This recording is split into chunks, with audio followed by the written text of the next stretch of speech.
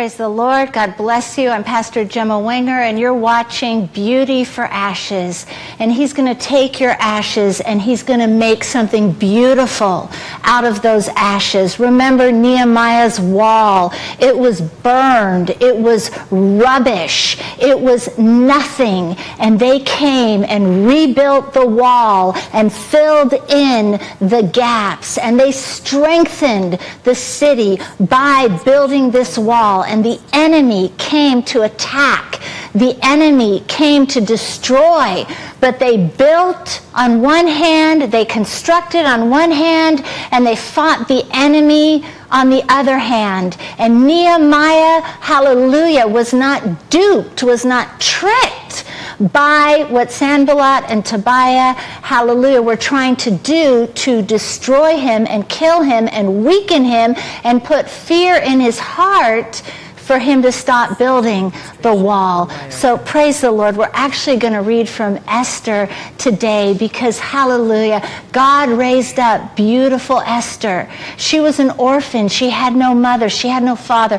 All she had was her cousin, Mordecai, and God put her in a miraculous place. Hallelujah. And the book of Esther is so much about God's timing. You know, she said, I want to have a banquet for Haman and you, oh my king, King Ahasuerus. And praise the Lord, she had the first banquet, and then she said, come to the second banquet. Hallelujah. She didn't say anything. Remember, at this point, Haman wanted to kill all the Jews and had sent out this decree. But, praise the Lord, between the first and the second banquet, Haman, praise God, goes home and says, I want to kill Mordecai on the gallows. And the king goes home and can't sleep, and he reads the Chronicles, and he realizes that Mordecai has saved his life. And then that morning, the king meets with Haman and says, what are we going to do for the one that the king delights to honor? And of course, Haman thought it was he, and he said, oh, put on the king's robe and ride him around on his horse and bow down before him. And the king's like, yes, you need to do that for Mordecai. So now the king's heart was softened for Mordecai's people. And then at this second banquet, he was open and receptive to what Queen Esther was going to say. Hallelujah. It just always amazes me and astounds me. God's timing is perfect. You don't have to push. You don't have to manipulate, because if you're going to do that, then you're going to destroy the work that God is doing, and that people are going to shut the door on you because you're in the flesh. You're not moving with the Spirit of the Lord. You're so self-centered on yourself rather than doing the will of the Lord. Let's bow our heads and pray right now. Oh God, we just thank you, Lord, for your Holy Spirit. We thank you, Lord, for your presence. We thank you, Lord, for your anointing. Oh God, we give you glory and honor and praise. Jesus, we want to glorify your name. We want to exalt your name. Let your power be released even now, Father God. Those who are hurting, those who are destitute, those who are hungry, those who are dying, Father God, we speak life, life, life in the name of Jesus. We speak breakthrough in Jesus' name. Thank you, Father God, that every power of darkness, every spirit of sin, every spirit of addiction is destroyed in the name of Jesus. Every judgmental spirit, every critical spirit is broken now in Jesus' name. Oh God, we just humble ourselves before you. We thank you, Father God, that you are moving, that you are working in our lives, oh God. We give you all the glory. We give you all the honor. We give you all the praise. Thank you, Lord, for a mighty move of your Holy Spirit. In Jesus' name we pray. Amen. So we're going to read from Esther chapter 1, starting at verse 1. God is so good. He just sets everything up. He's just a mighty God. He's a holy God. He's a great God. He's an awesome God. Hallelujah. Hallelujah. Thank you, Jesus. Praise the Lord. Also, if you would like to watch on Facebook Live. Praise the Lord. Every Wednesday at 5:30 p.m. you go to Facebook, you go to thecrosstv.com, and you can see my show. And so, praise Jesus, I have it down now. And praise the Lord, and then I share it, and then we post it, and everybody can see it. I have 2 Facebook accounts. One is Gemma Wenger, and one is Gemma M. Wenger. So I share it with both. So that's a blessing that Cross TV provides that. And they have brand new internet, the fastest available, so that my HD shows will not be interrupted. So praise the Lord for that. God is good. So Esther chapter 1, verse 1. Now it came to pass in the days of Ahasuerus, this is Ahasuerus, which reigned from India even to Ethiopia, over 127 provinces. King Ahasuerus, 127 provinces. Hallelujah. From India to Ethiopia. He had a lot of power. He had a lot of authority. And God put Esther in that position right next to him. But remember, Queen Vashti was asked to come because he was basically partying, hallelujah, for approximately 120 days, and he was inviting all the nobles to come together, praise the Lord, to have a good time. And then the following 7 days, he asked Queen Vashti to come and show forth her beauty, but she refused. And at that point, he had to talk to his wise men, and they said, she's going to be an example that nobody's going to respect their husbands. You have to move her away, and you have to put somebody in her place who's better than she is. And again, that's a very, very serious message, that if God has put you in a place of authority, of power, if God has lifted you up, but you're not doing your job, hallelujah, you're getting drunk, you're addicted to pain medication, you're addicted to drugs, you're abusing your privileges, you're abusing the people around you and not treating them with respect, God will remove you. God will take you down, and he will put his man or his woman of the hour. He will put that person who has a pure heart, who has a holy heart, who is not concerned about the things of the world, but is concerned about serving the Lord. So God is looking at your heart. Are you interested in exalting yourself? Are you going to exalt the name of the Lord? So King Ahasuerus was over 27 provinces.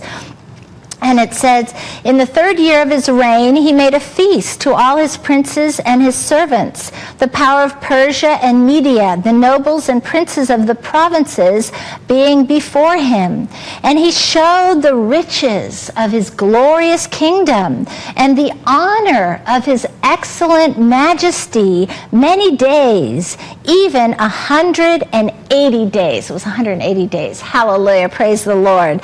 Praise Jesus. So that was a big party. That was a long time partying, and he was going to show off his kingdom. You know, we love to get together. We love to meet with friends and have a great time, but he was going to show off his treasuries and his wealth. So praise God for 180 days.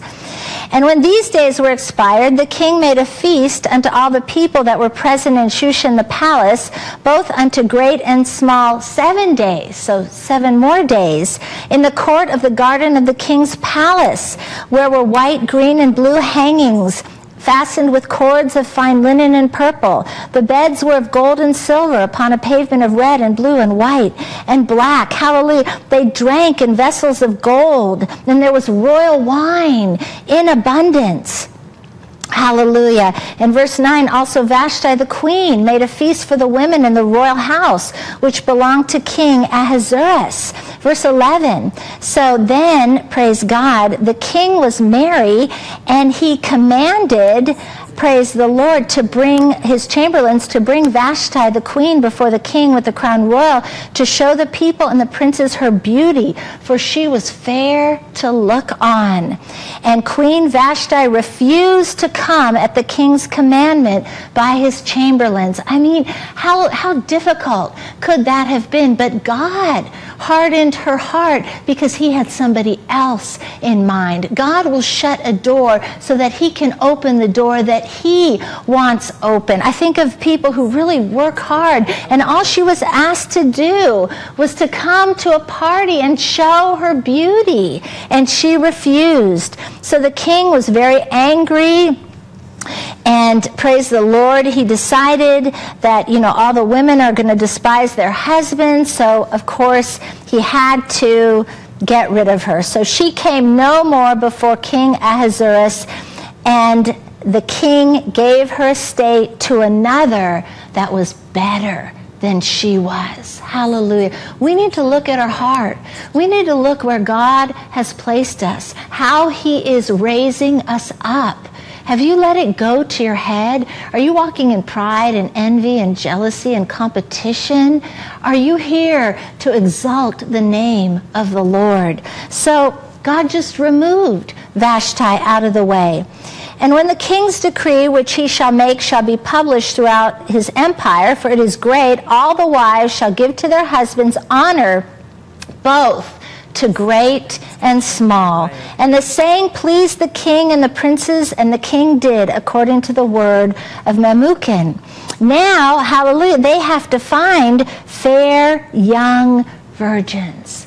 Fair young virgins for the king. And the Lord makes you that beautiful young virgin spiritually. Hallelujah. He washes you. He cleanses you. He makes you beautiful. I mean, it was 6 months of cleansing and purification, and then it was 6 more months of cleansing and purification. And God wants to cleanse you, and God wants to purify you, and God wants to make you beautiful. He says that he makes all things beautiful in his time, and he will do that for you as you wait on him, as you glorify his name. So, hallelujah. It's very interesting in Esther chapter 2 verse 1.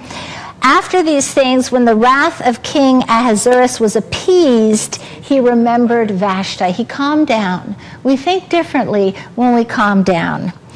And what she had done and what was decreed against her. And so he said, let fair young virgins be sought for the king, and let the king appoint officers in all the provinces of his kingdom, that they may gather together all the fair young virgins. Praise God. And then skipping down, and let their things for purification be given them. So they had to be purified to go in to the king. We need to be purified to enter into that Holy of Holies. Even it's interesting that the people had to stand at the outer court unless the king held the golden scepter to bring them into the inner court. We see such a parallel with the kingdom of heaven. Our king, we have to go in and purify ourselves, but hallelujah, we have to be worthy to enter into that inner court, and he needs to invite us in. So we want to go deeper, deeper, deeper into that inner court. And the maiden, Esther 2:4, which pleases the king, be queen instead of Vashti. And the thing pleased the king, and he did so. Now in Shushan the palace there was a certain Jew whose name was Mordecai, the son of Jair, the son of Shimei, the son of Kish, a Benjamite. Hallelujah. Praise God. Praise God. So Mordecai was a Jew, and he told Esther, who was also named Hadassah, don't show the king your heritage. Don't reveal that you are from the Jewish line, who had been carried away from Jerusalem with the captivity, which had been carried away with Jeconiah, king of Judah, whom Nebuchadnezzar, the king of Babylon, had carried away. And remember, there was, hallelujah, that Babylonian captivity, that the Jews were carried away by Nebuchadnezzar, king of Babylon. There was a remnant that stayed in Jerusalem, and there was a remnant that came to Babylon. So we see that, praise Jesus, that Mordecai had been carried away from Jerusalem Jerusalem with the captivity, in the Babylonian captivity by Nebuchadnezzar. And remember, God allowed that because of the sin of the Jewish people, that they weren't serving the Lord. Verse 7, and he brought up Hadassah, that is Esther, his uncle's daughter. Well, if his uncle's daughter, hallelujah, therefore they were cousins. Mordecai wasn't her uncle. For she had neither father nor mother, and the maid was fair and beautiful. God created her fair. God created her beautiful. Hallelujah. She had to be the most beautiful, but she had to be beautiful on the outside as well as the inside. Praise God. And God prepared her. God was raising her up for such a time as this to save the Jews from utter annihilation, from utter slaughter, from utter destruction. And remember, Haman was upset with Mordecai because he wouldn't bow down. Hallelujah. And so he wanted to kill all the Jews. And so he talked to the king and said, I'm going to give you 10,000 talents for your treasury. And the king's like, sure, that's great. He said, he lied. Oh, this is a people. They don't follow your rules. They don't do what you tell them to do. And he lied about the Jews. And so the king's like, okay. And he sealed it with the seal of the Medes and the Persians, which could not be revoked even by the king. And then it's so interesting. Then Haman and King Ahasuerus, they went and had a drink and hung out. You know, they've just decreed the death of all these people, and now they're going to, you know, become drinking partners. We can see the heart of these people. So she was fair and beautiful, whom Mordecai, when her father and mother were dead, took for his own daughter. Praise God, the orphan who became a queen.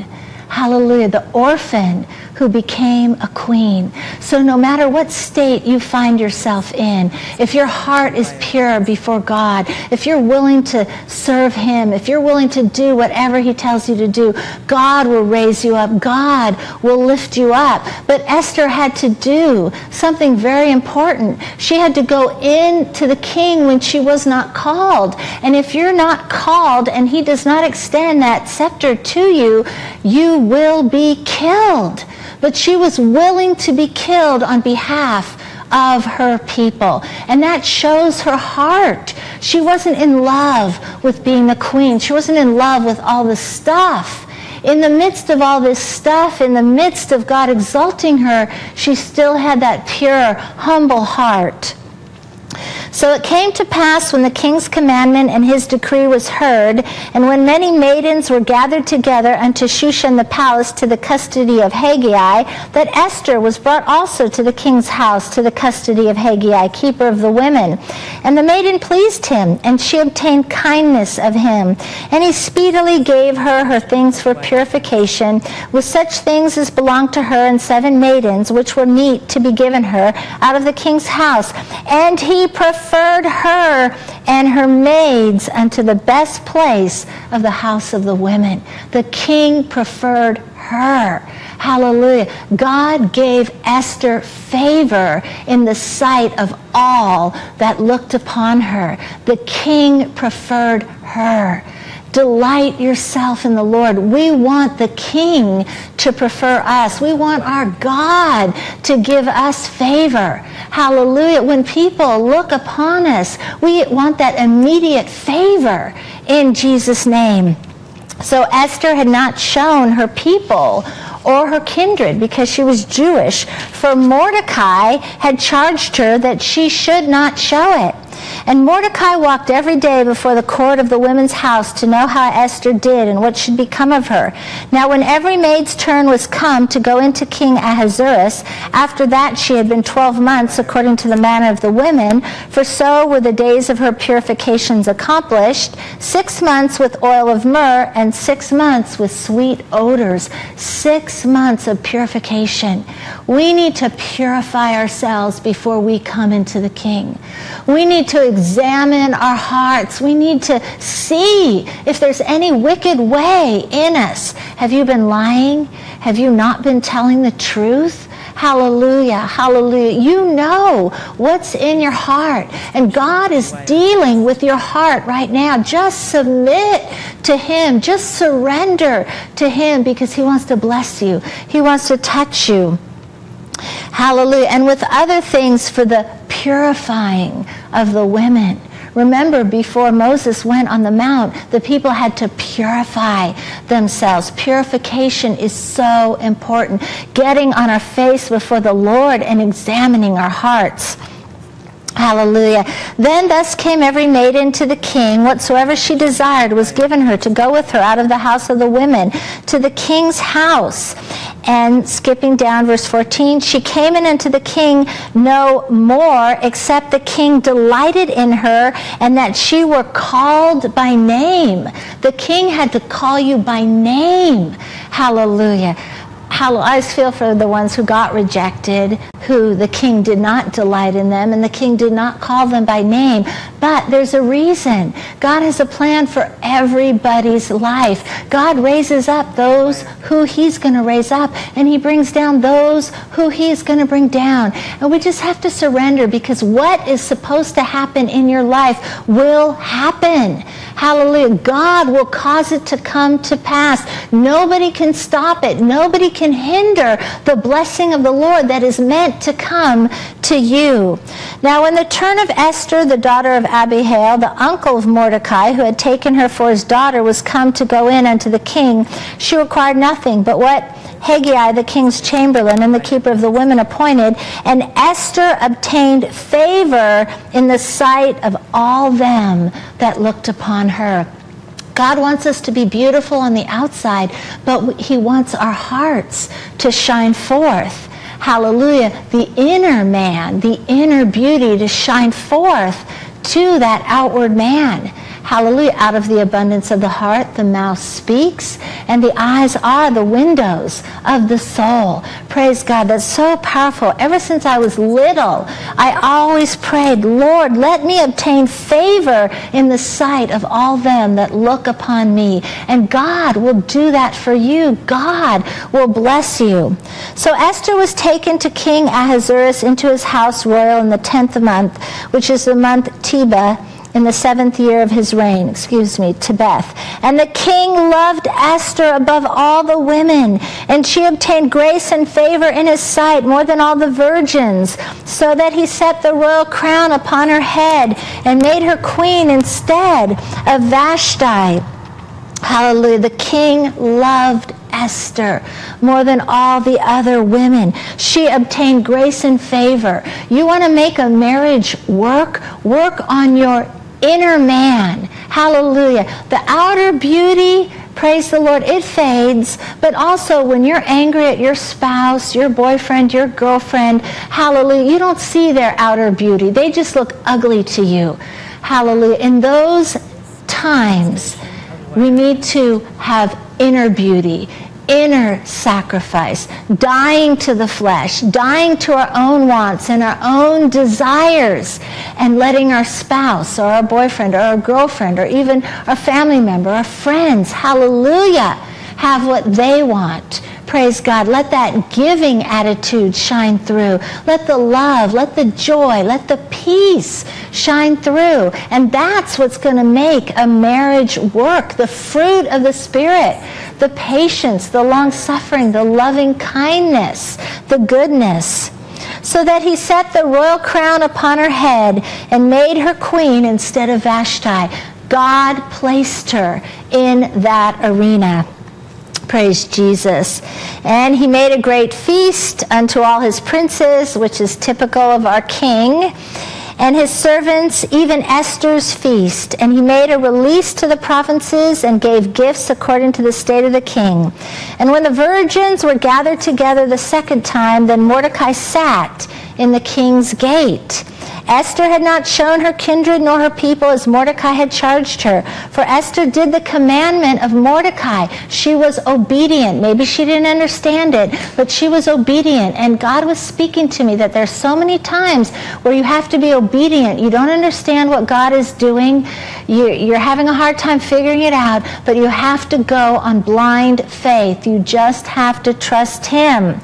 In those days, while Mordecai sat in the king's gate, two of the king's chamberlains, Bigthan and Teresh, of those which kept the door, were angry and sought to lay hands on King Ahasuerus. And the thing was known to Mordecai, who told it to Esther the queen, and Esther certified the king thereof in Mordecai's name. And when inquisition was made of the matter, when they investigated, it was found out. Therefore they were both hanged on a tree, and it was written in the book of the Chronicles before the king. Hallelujah. So Mordecai heard that there was a plot against King Ahasuerus. He talked to Queen Esther. They investigated, and it turned out to be true. And the two chamberlains were hung. And it was written in the Chronicles of the king. And remember, between the first and the second feast, the king went and read the book of the Chronicles that was written down that completely exposed the plot and showed Mordecai to be pro-king, hallelujah, working in his favor, which was exactly the opposite of what Haman had said about the Jews, that they were against the king. The Lord will fight for you. The Lord will open people's eyes that are blind. Allow Him to work. Allow Him to move. Esther 3:1, after these things did King Ahasuerus promote Haman, the son of Hammedatha the Agagite, and advanced him and set his seat above all the princes that were with him. So Haman was number 2 in the kingdom. He was over all the princes, and Esther took him down. God took him down. This man who was second in charge. And for such a time as this, God is raising you up. Let's pray for the fulfillment of the call of God upon your life. Oh God, we cry out to you right now, Father God. We want to endure. We want to persevere. Father God, we want to have that character that we are not going to compromise, that we are not going to give in, that we are not going to weaken. In the name of Jesus, God, raise us up as you raised up Queen Esther, Father God. Use us in a mighty way to glorify your name, and we rebuke every attack, every assignment of the enemy in the name of Jesus. Be free, be free. Enter into that Holy of Holies. The King of Kings and the Lord of Lords extends that scepter to you. He is doing a great and a mighty work. And the Lord is saying, be patient, because He will bring it to pass in His timing. Oh, thank you, Lord. We love you, Lord. We praise you, Lord, and we give you all the glory.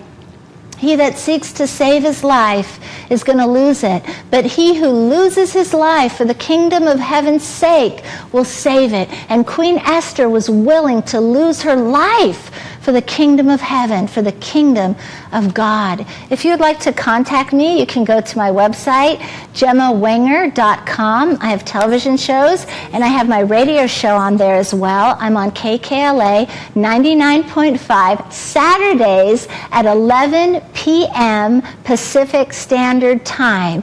Praise the Lord. So please go ahead and go to the website and listen to the archived radio shows. I'm also here on Cross TV every Wednesday at 5:30 p.m. Pacific Standard Time. I'm also on Facebook Live at that same time. Praise the Lord. Hallelujah. Praise Jesus. And I have meetings every Monday night and Friday night, and I have wonderful worship leaders, Pamela and Joey Newman, Michael Krynek, Andrew Ramos, Timothy Tucker. So please come on a Monday night or a Friday night, or both. Praise the Lord. We're in the West Los Angeles area. You can get the address on the website. And remember that Jesus loves you, and I love you too. God bless you. I'm Pastor Gemma Wenger, and you're watching Beauty for Ashes.